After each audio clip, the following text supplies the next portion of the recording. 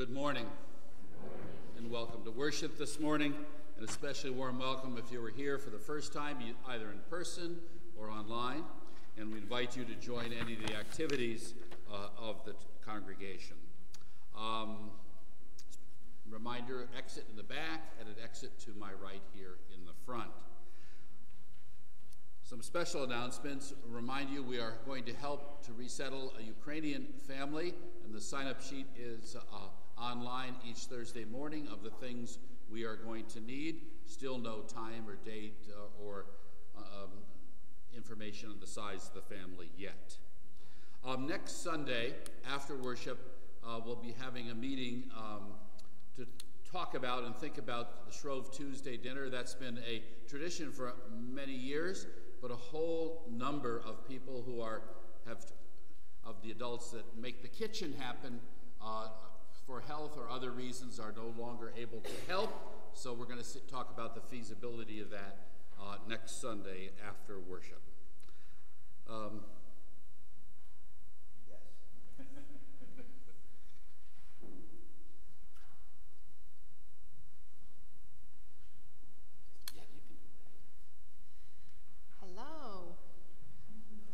Once again, we're going to be having a virtual wine tasting to benefit Hearts and Hands, and it's going to be Friday, February 10th at 7 p.m.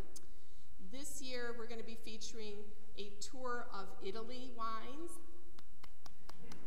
Okay, so it's going to be good. And you can sign up in the Staying Connected.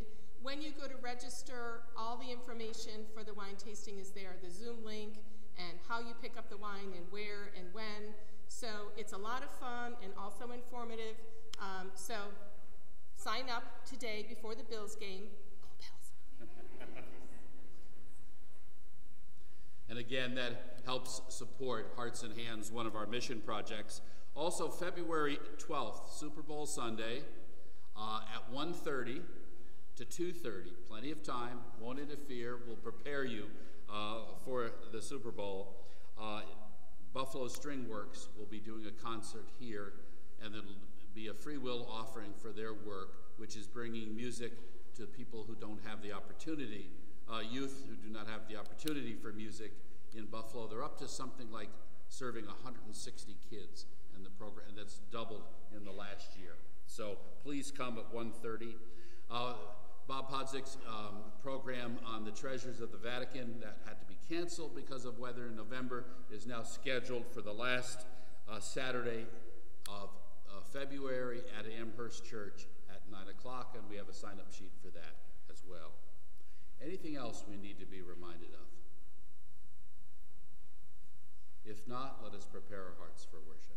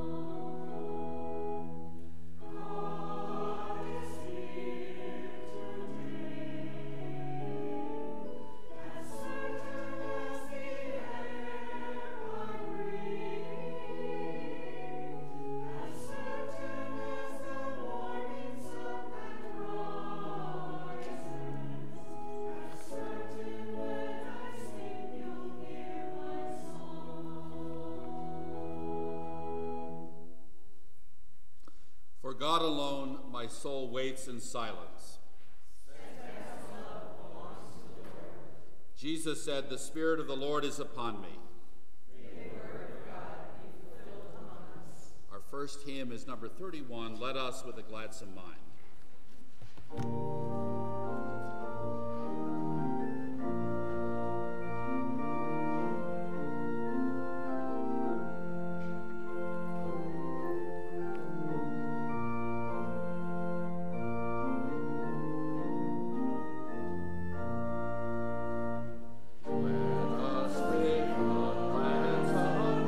Praise the Lord for his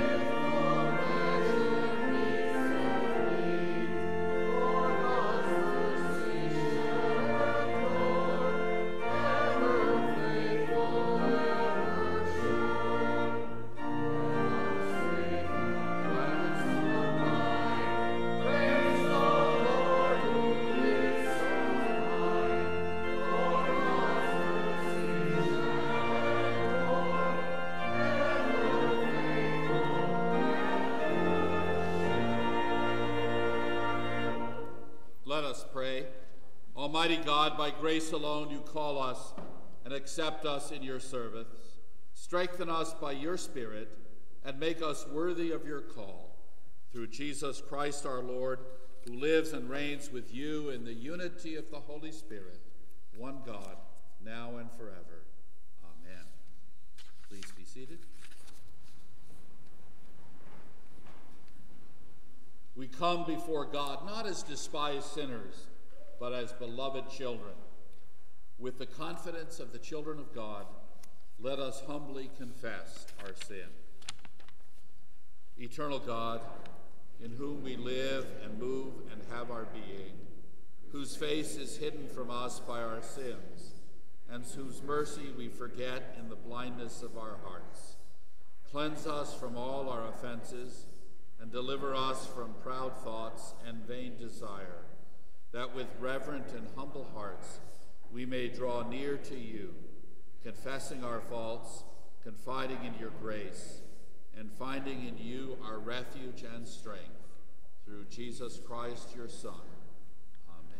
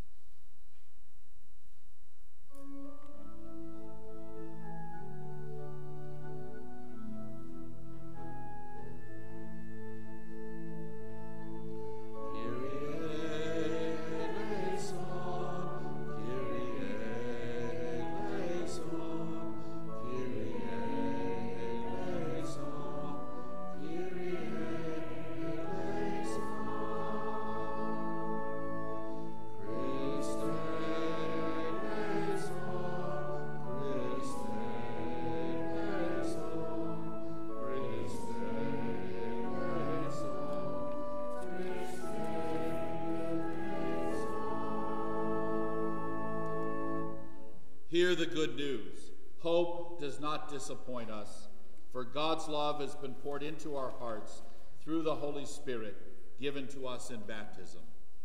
Believe this good news and give thanks. In Jesus Christ, we are forgiven. Thanks be to God. Amen.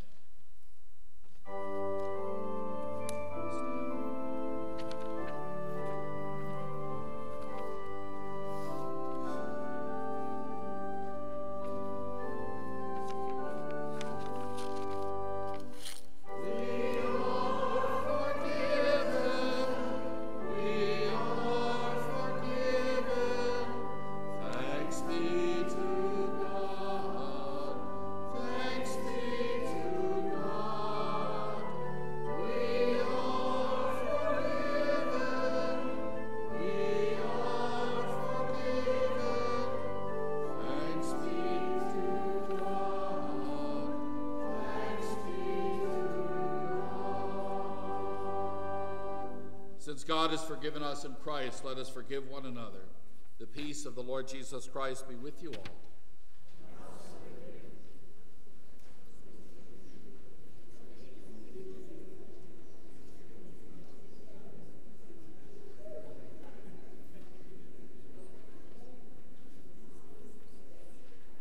We ask the children to come forward.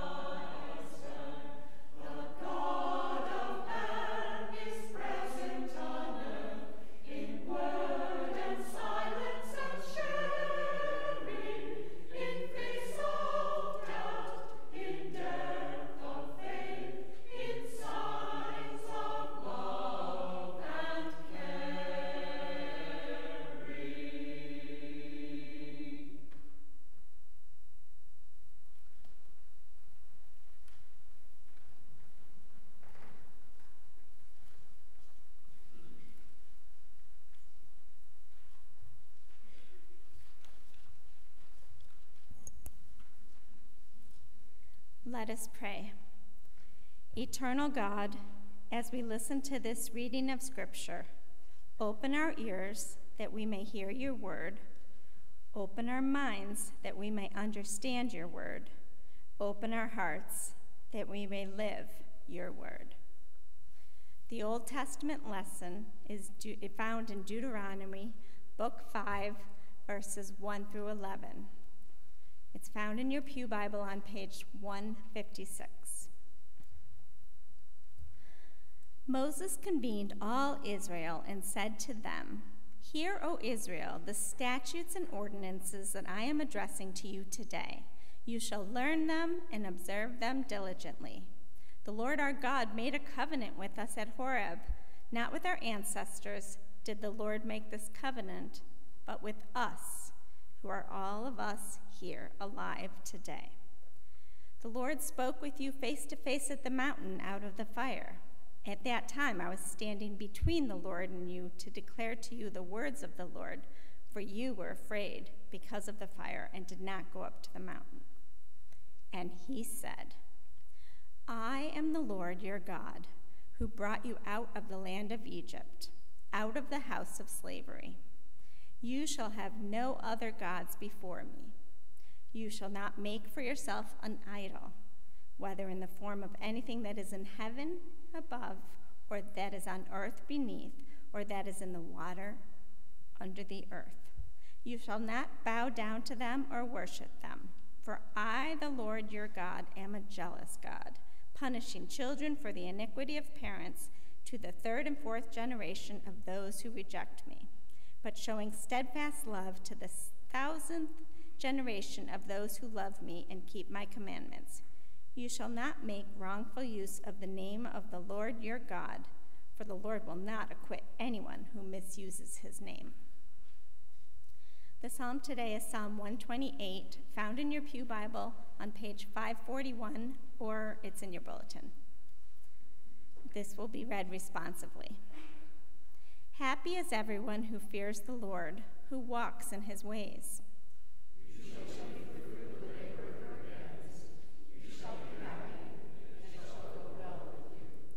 Your wife will be like a fruitful vine within your house. Your children will be like olive shoots around your table. Thus shall the man be blessed who fears the Lord. The Lord bless you from Zion. May you see the prosperity of Jerusalem all the days of your life. May you see your children's children. Peace be upon you.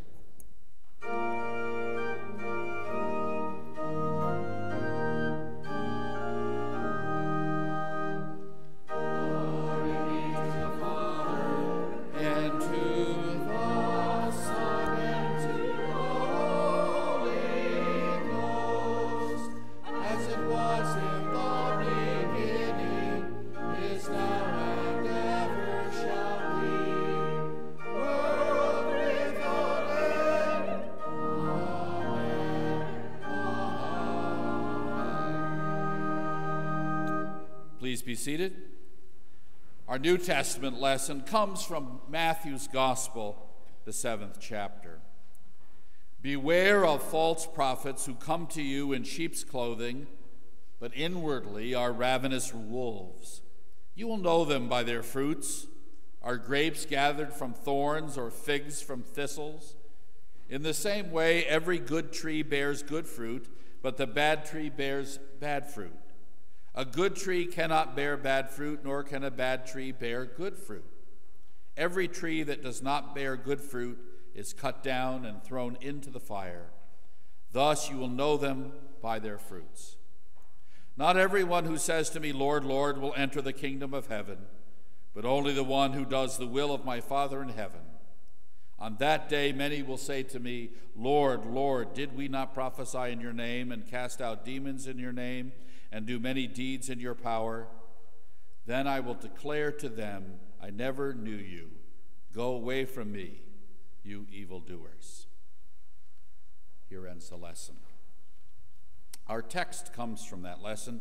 Not everyone who says to me, Lord, Lord, shall enter the kingdom of heaven, but he who does the will of my Father who is in heaven. Let us pray. Eternal God, bless us this day with your presence, that as we ponder the meaning of these words, we might be led into your truth. In your name we pray. Amen. When we were children, we learned to recite many things by heart. In school, and they still do it, obviously, they learn the Pledge of Allegiance. In Scouts, we may have learned the oath. We've all learned to sing the national anthem. At home and in church, we learn to say certain prayers from memory. As adults, repeating these familiar words, we often receive comfort from the experience of the familiar. The rituals become affirming in our common life. But the routine repetition of these formulas can blind us to what they're actually saying. My family had a set prayer before meals when I was growing up. It was the simple grace, "Come, Lord Jesus, be our guest, and let these gifts to us be blessed. Amen." After having dinner at my parents' house for the first time, Kathleen had no idea what words had been prayed before the meal. We said the words together so fast, like an auctioneer, such rapidity that she couldn't even make out one word, maybe the amen, but that's it. And there are times when we are the same with the Lord's Prayer. We can recite them all so quickly that we lose their meaning. If we focus on the actual words, we can be sometimes surprised at their meaning. Many people recite these words every day. These words have given people comfort in every circumstance of life. But that constant repetition can make us unaware of some of the radical elements in this prayer. And that's the case with our words, "Our Father who art in heaven." These familiar and often comforting words are in reality some of the most radical in the whole Bible. In these words, Jesus calls for a reordering of our commitments. Cyprian, who was the bishop of Carthage and died in 258 AD, comments on this section of the Lord's Prayer in these somewhat complicated words. So you're not going to get it all, but concentrate as best you can. After this manner, he says, "Pray you, our Father who art in heaven." The new man, born again and restored to his God by his grace, says, "Father." In the first place, because he has now begun to be a son. The power to become sons of God, even to them that believed in his name. The person, therefore, who has believed in his name and has become God's son, ought, from this point, to begin both to give thanks and to profess himself God's son by declaring that God is his Father in heaven, and also to bear witness among the very first words of his new birth that he has renounced an earthly and carnal father, and that he has begun to know as well to have as a father him only who is in heaven. As it is written, "They say unto their father and their mother, I have no need," and who have not acknowledged their own children, "These have observed thy precepts and kept thy covenant." Also, the Lord in his gospel has bidden us to call no man our father upon earth, because there is to be one Father who is in heaven, unquote. Tough passage, but doesn't Cyprian sound harsh in the way he tells us that our loyalty is to God as Father and not our earthly father? Cyprian is reminding us that the Lord's Prayer is teaching us to reorder our loyalties. In the Roman world in which this was written, one's primary loyalty was to the family, and the family was led by the paterfamilias, the Latin word father of the family. The paterfamilias had great power given by law and tradition. He had a legal control of property at varying levels of authority over his wife, the children, and other relatives.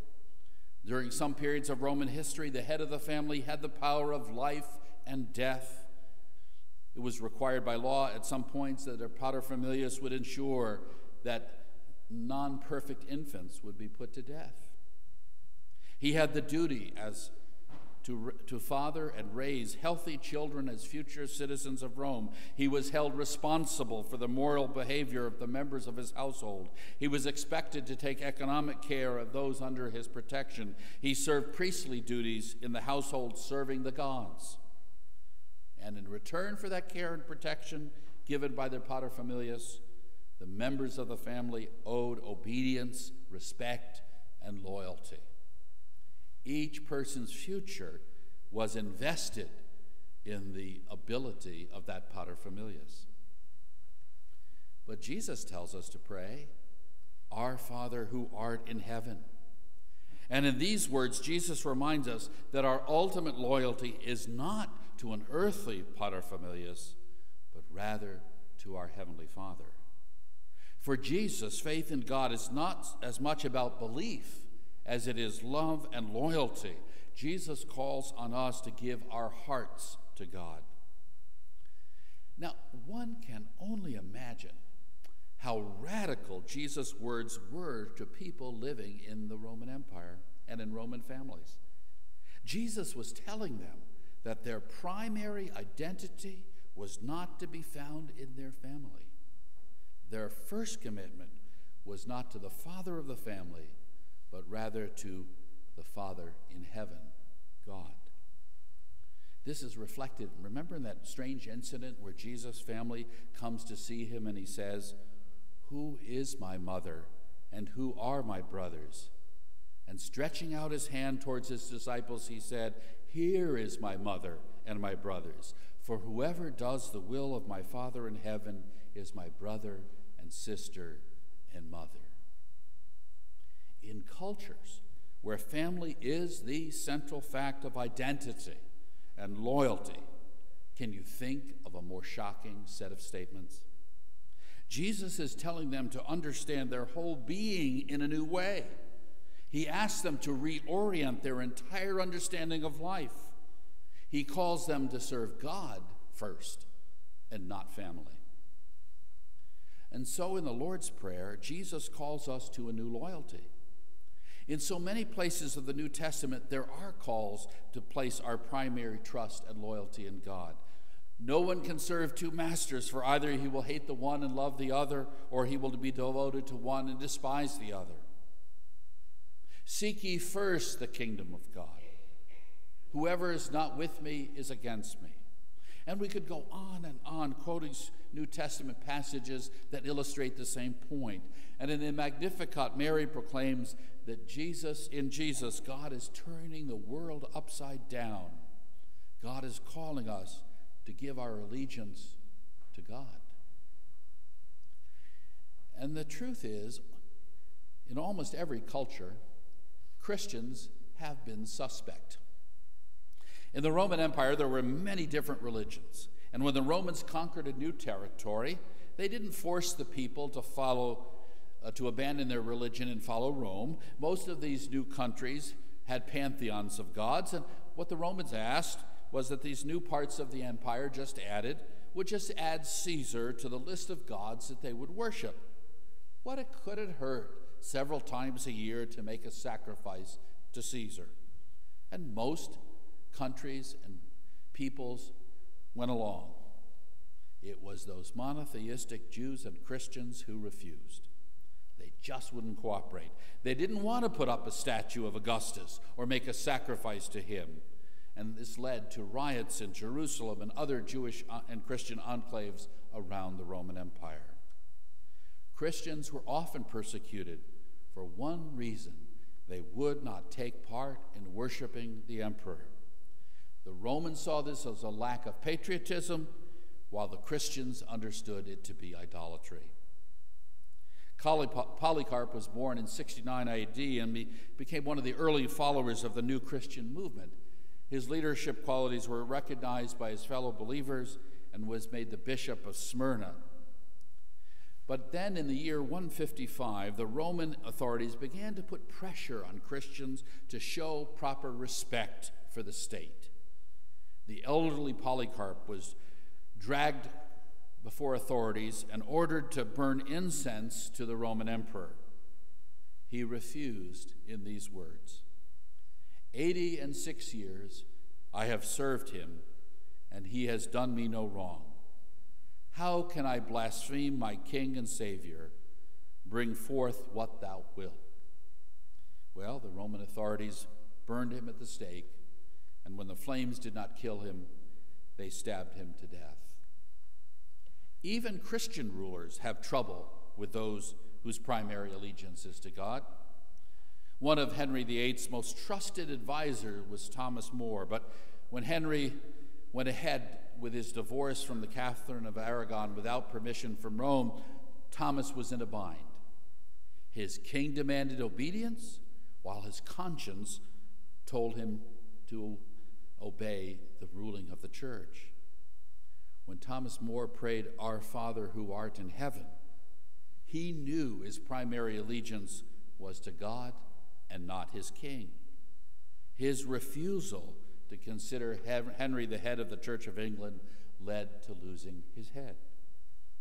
Now, what does this all mean for you and me? Isn't this ancient history?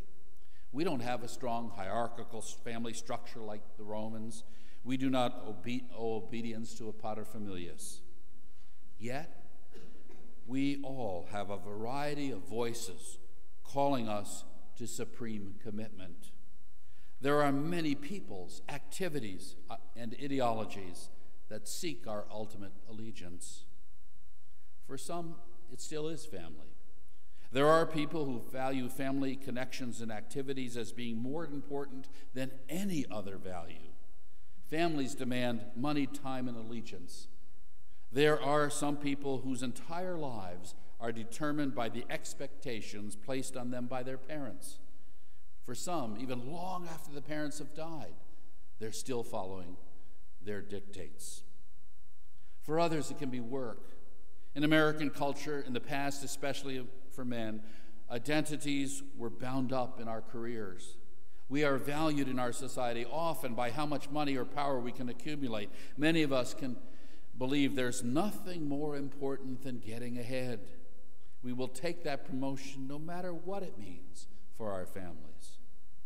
And just think of the hours spent at work today.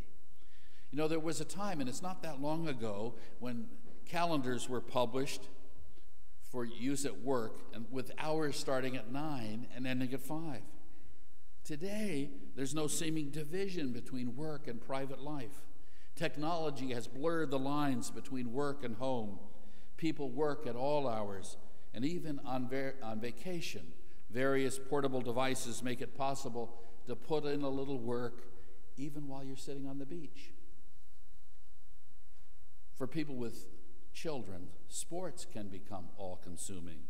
The number of sports programs for young people has expanded exponentially, but it's not only the number that has expanded, but the length of the season for each sport has seemingly stretched out almost to the entire year.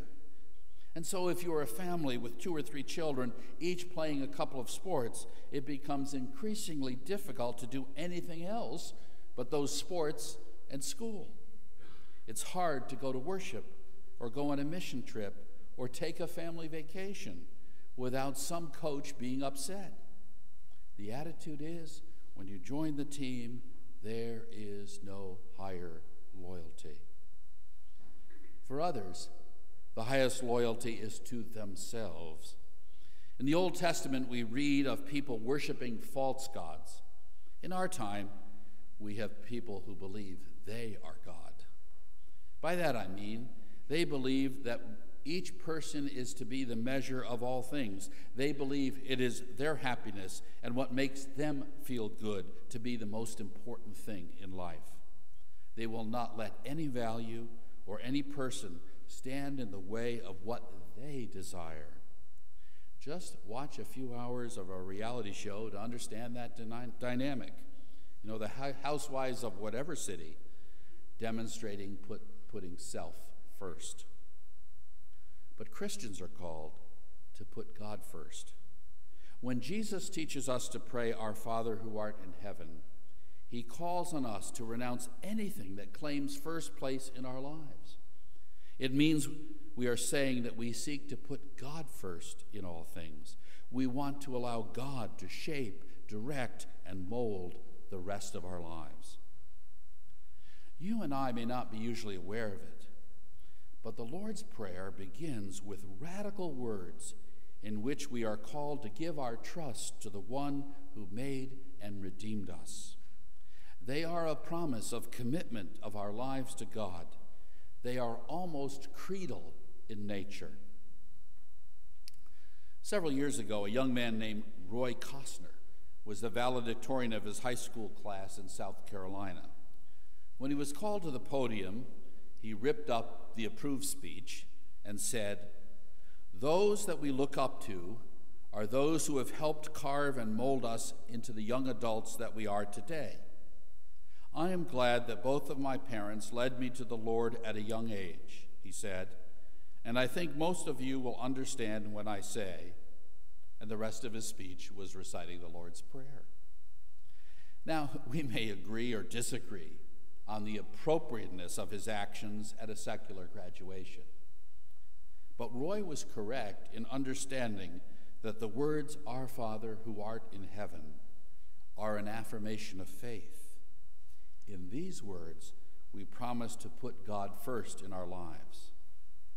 So, each time we pray the Lord's Prayer, we affirm the radical nature of our commitment to the God who loves us. We again and again and again commit our lives into his care. We are responding to Jesus' call to follow him. Let us pray. Loving God, help us to put our trust evermore in you. Amidst all the various demands made on our attention and our loyalty, help us again to affirm our commitment to you in the words, "Our Father, who art in heaven." Amen. Let us stand and sing hymn 721, "Lord, you have come to the lakeshore."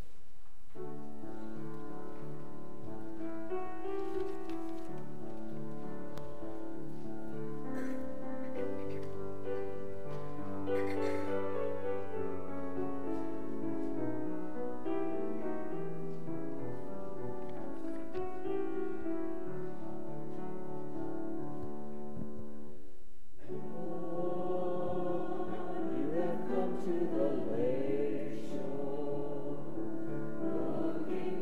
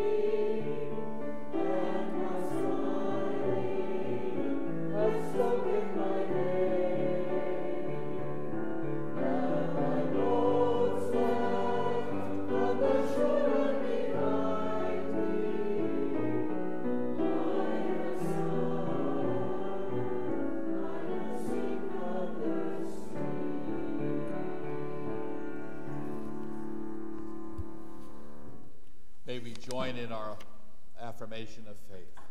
I believe in God the Father Almighty, maker of heaven and earth, and in Jesus Christ, his only Son, our Lord, who was conceived by the Holy Ghost, born of the Virgin Mary, suffered under Pontius Pilate, was crucified, dead, and buried.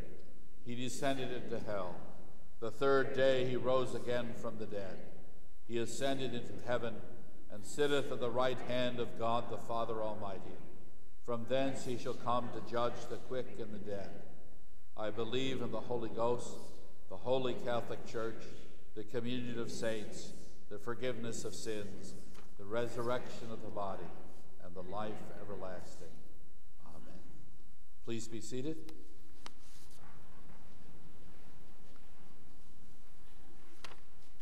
Let us pray.